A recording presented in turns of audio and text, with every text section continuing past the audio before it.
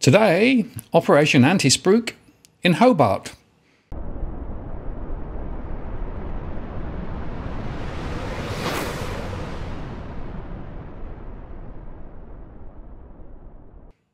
Hello again, it's Martin North from Digital Finance Analytics, where I've noticed posts covering finance and property news with a distinctively Australian flavour, while continuing our series on property price reductions based on the information reported on the property portals.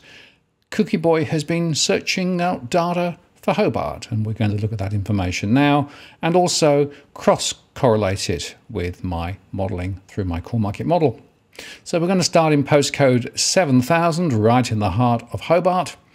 And the first property here is an apartment, 3 bedrooms, 2 bathrooms, no car space, listed 6-7 days ago on the 12th of July. And on the 14th of July, it was on at $1.095 million. On the 27th of August, it was reduced to $995,000 plus. And if we look at this particular postcode, postcode 7000, which of course is right in the middle of Hobart, you can see there that there's around 6,400 households. 28% own their property outright, 27% are borrowing, but 43% are renting. And if we look at the current profiles from a property price perspective, looking at the best case scenario, assuming that interest rates don't go much higher and the economy continues to travel well, over the next 3 years, cumulatively, there's a possibility of a 12% rise for houses or a 9.4% rise for units. On the base case scenario, which is assuming that interest rates continue to rise and the momentum in the economy slows, there is a prospect of a fall of around 9.6% over the next 3 years cumulatively. For units, it's a smaller fall, down about 7%. And the worst case scenario, which basically assumes that stagflation takes a hold and the international situation also continues to deteriorate from a recession perspective, be it China or the US. And there, over the next 3 years, there's a scenario that says prices for houses could drop 27% over the next 3 years, or 20% for units. Now, coming back to households, around 31% of those borrowing are in mortgage stress, that's just over 550 households, but around half of those renting, 1,418, are actually having difficulties with cash flow. And we define stress, of course, in cash flow terms. And that means we have a number of property investors who are also feeling the pain. Overall, households in financial stress is at 36%. Looking at the property profiles in 7,000, 61% of the properties are houses, 26% are units, and 12.7% are other types of property, predominantly over commercial premises and shops.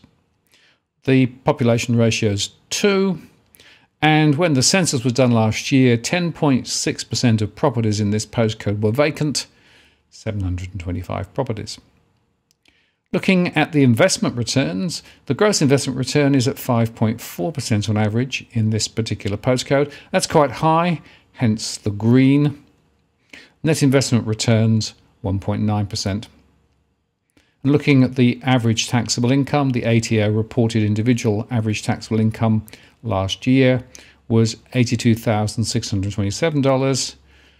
But for households in the census last year, it was reported at $96,612.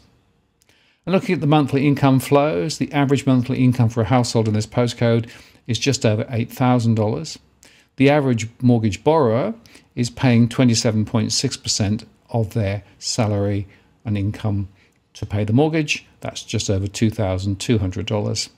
And the average renter is paying 24.8% of their income, or $1,993.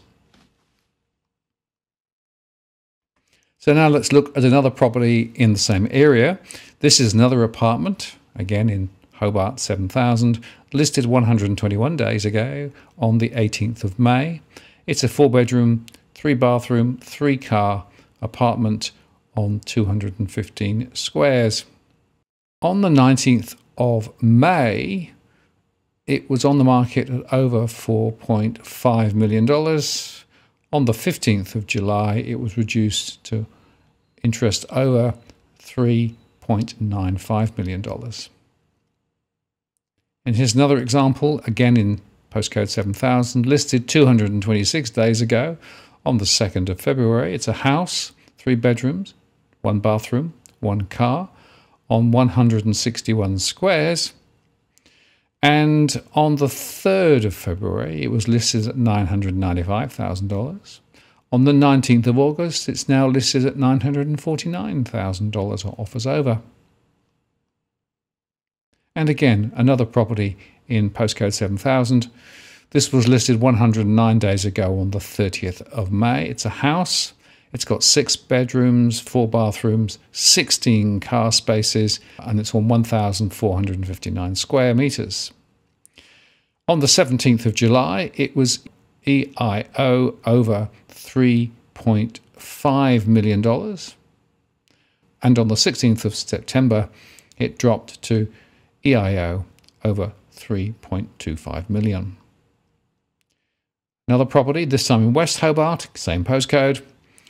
This was listed 59 days ago on the 17th of July. It's a house, it's 3 bedrooms, 1 bathroom, 2 cars on 1,113 square meters. It has a gross rental yield of 3.31%, which is lower than the average in the postcode. On the 20th of July, it was listed at $975,000 plus, and on the 18th of August, it was reduced to $925,000 plus.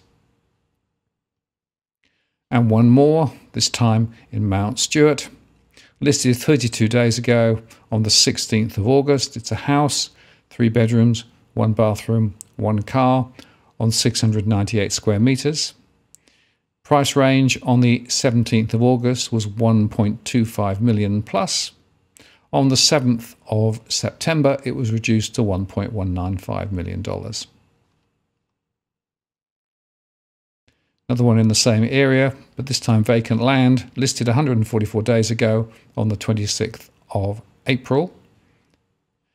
And on the 26th of April, it was offers over $695,000. Now on the 15th of July, it was reduced to $595,000. Now we'll go to postcode 7004, just down the road. And this property at Battery Point, it's a house, 3 bedrooms, 2 bathrooms, 3 cars on 384 square meters. And the price range on the 30th of August was at $1.6 million plus.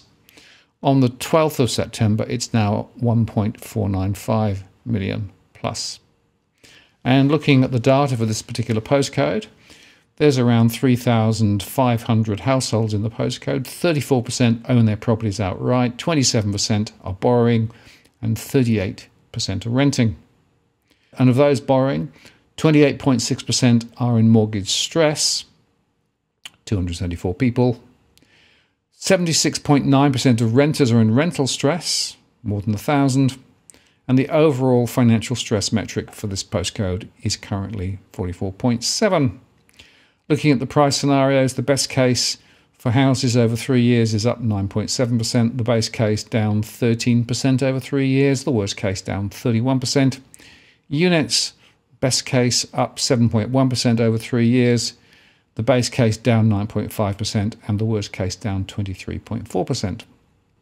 Looking at the property profiles, 6% of properties here are houses, 23.5% are units, and 16.5% are other forms of property. Population ratio is 1.96, and in the last census, 11.6% of properties were reported as vacant, which was 432 properties. Looking at the taxable income information from the ATO, average individual is $89,000, the average household is $94,600. And looking at the monthly income on average for a household there is around $7,800. The average mortgage repayer is paying 25.7% of their incomes, or just over $2,000, and the average renter is paying around 25% of their income, with the average rent at around $1,993. So looking at another property in 7004, this is South Hobart again, a house on 650 square metres with 4 bedrooms, 2 bathrooms and 2 cars, listed 89 days ago on the 19th of June. On the 17th of July, it was listed at $875,000 plus, but on the 27th of August, it was on at $795,000 plus. Another example in 7004, listed 73 days ago, this house has 3 bedrooms, 1 bathroom, 1 car on 264 squares. On the 19th of August, it was on at $775,000. On the 11th of September, its offers over $725,000. Another one in the same area, a house listed 37 days ago on the 11th of August, 5 bedrooms, 2 bathrooms, 1 car on 438 squares. On the 3rd of September, it was on at $975,000. On the 10th of September, it was at $895,000 to $925,000. Another one in the same postcode, listed 135 days ago on the 5th of May. It's a house, 6 bedrooms, 2 bathrooms, 1 car on 373 squares. And on the 15th of July, it was offers over $1.1 million. On the 13th of September, it was offers over $980,000. And this one, again in the same postcode, listed 24 days ago on the 23rd of August, a house, 4 bedrooms, 1 bath, 4 car, on 739 square metres. And on the 31st of August, it was listed $975,000 to $1.06 million. And on the 13th of September, it was offered at $955,000, offers over. Now we'll go to 7005, just down the road again. And this property at Sandy Bay is a house. It's got 4 bedrooms, 2 bathrooms, 2 cars, and it was listed 38 days ago on the 9th of September 2022. On the 16th of August, it was on offers over $1.5 million. On the 4th of September, it's now offers over $1.3 million.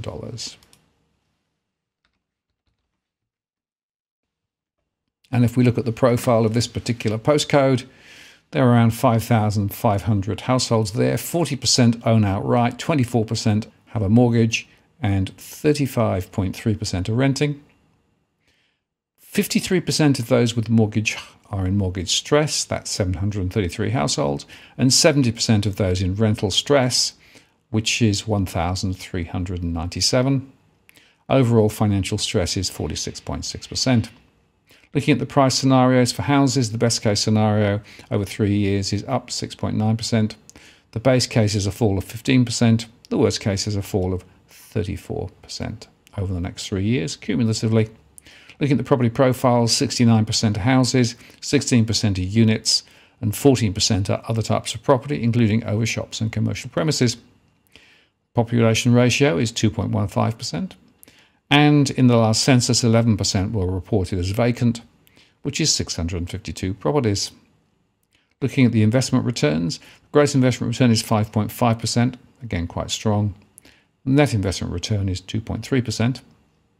And looking at the income statistics, the ATO reported the average taxable income at $104,000 per individual, and the census had a household average of 98,952. Looking at the monthly cash flow, typical monthly income for households in this postcode is just over $8,200. Those paying a mortgage, the average repayment is 31.5% of income, or $2,600, and the average renter is paying about 25% of their income on the rent, which is just over $2,000. Now we'll look at another property in the same postcode, Sandy Bay. This has a gross rental yield of 3.15%, which is below the average in the postcode.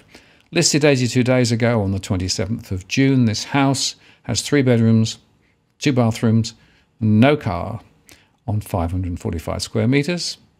And on the 16th of July, it was offers over 1.35 million. On the 12th of September, it's now offers over 1.19 million. Another one, also in the same postcode, listed 109 days ago on the 30th of May, a gross rental yield of 4.43%. And it's an apartment, unit or flat, 2 bedrooms, 1 bathroom, 1 car on 367 squares. On the 13th of July, it was on at 650,000. On the 15th of September, it was at 600,000 plus. Another example, just down the road again in the same postcode, listed 31 days ago on the 17th of August, a house on 640 square metres with 3 bedrooms, 2 bathrooms and 3 cars. And on the 23rd of August, it was on at $980,000. On the 30th of August, it was on at $895,000. Another property listed 73 days ago in postcode 7005, listed the 5th of July 2022. It's a townhouse, 2 bedrooms, 1 bath, 2 car on 171 squares. And the offers were $865,000 on the 15th of July, but it dropped to $795,000 on the 26th of July. So you can see once again a continuing trend of prices being reduced. Now, of course, when a property is newly listed, they might put it on at a very full value, hoping to attract and then reduce. But there is a consistent trend here, and it's a trend that really has only just started in the last 2 or 3 months. So whilst Hobart home prices have tended to hold their value reasonably well, it looks to me as though things are on the turn now, and we should expect more falls ahead. Not least because, of course, the amount of mortgage stress in and around Tasmania is some of the highest across the country, and affordability is really extended already thanks to the limited incomes relative to the price of property. Hope you found that useful. If you would like to suggest other areas of the country for us to do a research project on, just put the comments below. I don't promise, but we'll give it a go. And I just want to say thanks to Cookie Boy for pulling the information out to enable us to make the show. I'm Martin North from Digital Finance Analytics. Many thanks for watching, and I'll see you again next time.